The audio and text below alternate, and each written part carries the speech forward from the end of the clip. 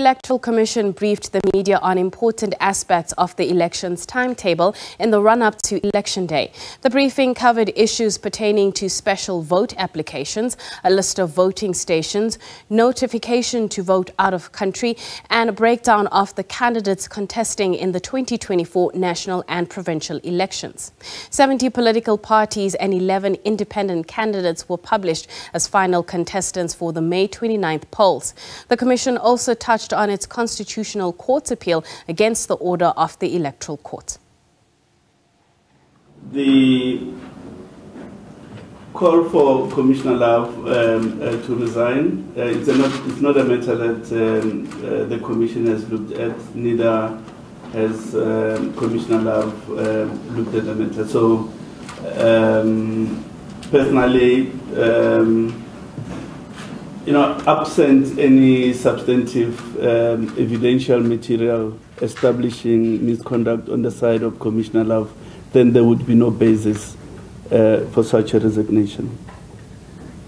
Now, with respect to the Constitutional Court appeal, it is preferable to lodge an appeal when you have reasons, because then you can follow the reasoning of the court against whose orders you are appealing. But when an appeal is lodged against the orders of court, not against the judgment. And we have orders in this case, and on the basis of those orders, we think that there's a need for clarity on a number of issues. One, did the Commission go beyond its scope of authority in invoking Section 47(1)(e)? We have no clarity as a country on that aspect at the moment. Two, did Commissioner Love prejudge the issue to the extent that she ought to have recused herself? We don't know whether the statement that he made in response to a media question did in fact constitute prejudging the issue. Does remission of sentence amount to the reduction of the sentence as ordered by a court of law? We don't know. So those questions have to be answered for the clarity of everybody in respect of the immediate case, but also in respect of future elections.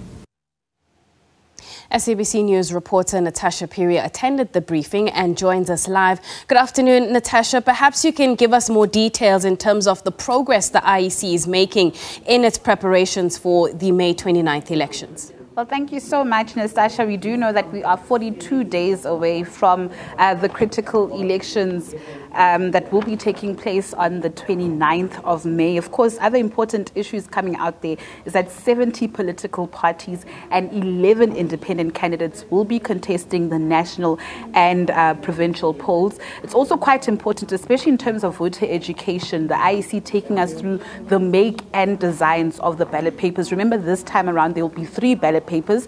The national, which is going to be a 2-column ballot paper, and that is where political parties will be vying for seats only. Then you have the regionals to national, where independent candidates and political parties will be contesting for those 200 seats. And of course, the last but not least is the provincial ballots, where political parties and independent candidates will be contesting for various seats in the provincial legislatures across the 9 provinces in the country. And just the IEC updating us about, voting special votes as well, and those who will be voting overseas. Of course, for special votes, if you're interested in that, you need to apply now. The deadline is the 3rd of May, and special votes will be taking place 2 days before the May 29 polls, which is on the 27th and on the 28th. But of course, the IEC also addressing the elephant in the room. Last week, we saw the IEC there approaching the Constitutional Court on an urgent basis to appeal the order of the Electoral Court. You would remember that last week, Tuesday, the Electoral Court overturned the IEC's decision or that objection to bar former President Jacob Zuma from running as a candidate in Parliament, also addressing issues of the ballots that indeed his face will be on the ballot. And the IEC just basically saying, I mean, we've been hearing people and critics, the MK party, saying that the IEC has actually overreached in this case. Why do they actually need to take their issue to the apex court? But the IEC here is saying that they actually need a legal clarity on this issue, especially when it comes to Section 47(1)(e) of the Constitution.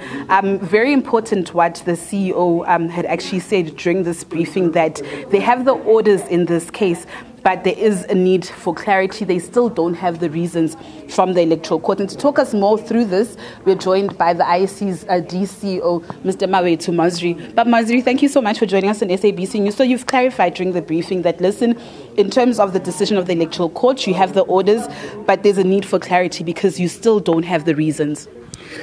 That is correct, Natasha, and the viewers. Basically, the outcome or in terms of the order of the court leaves a number of constitutional questions. And once there are constitutional questions, it's the apex court, which is the constitutional court, that must give the clarity, the understanding that is desirable.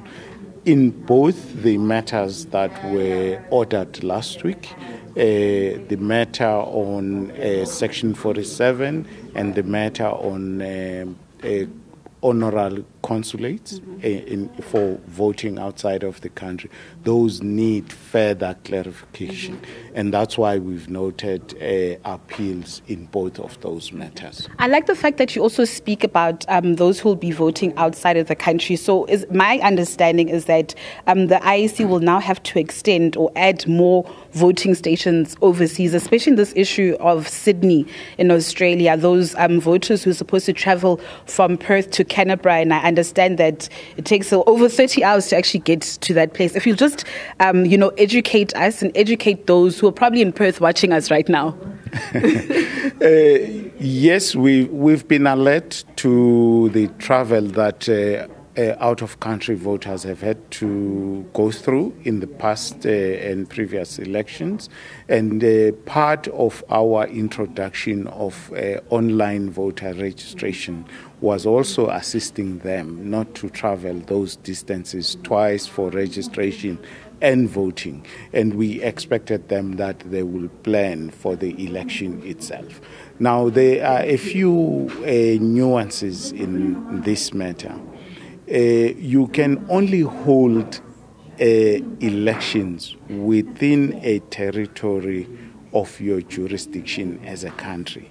And it is of interest whether an honorary consulate has such territory, and therefore it raises issues of international law and the various conventions around this on what would be regarded as a territory of South Africa in Australia for us to be able to conduct an election. But we are not the authority on that or the mandated institution for that. It is indeed our Department of International Relations who are mandated for that. So we will take a cue from them on what is possible. Okay. Mr. Mazri, thank you so much for your time. I actually had more questions, but unfortunately studio is asking me to wrap for the purposes of time. So Natasha, of course, we've addressed that elephant in the room. And also another one is, of course, those South Africans that are actually voting out of the country.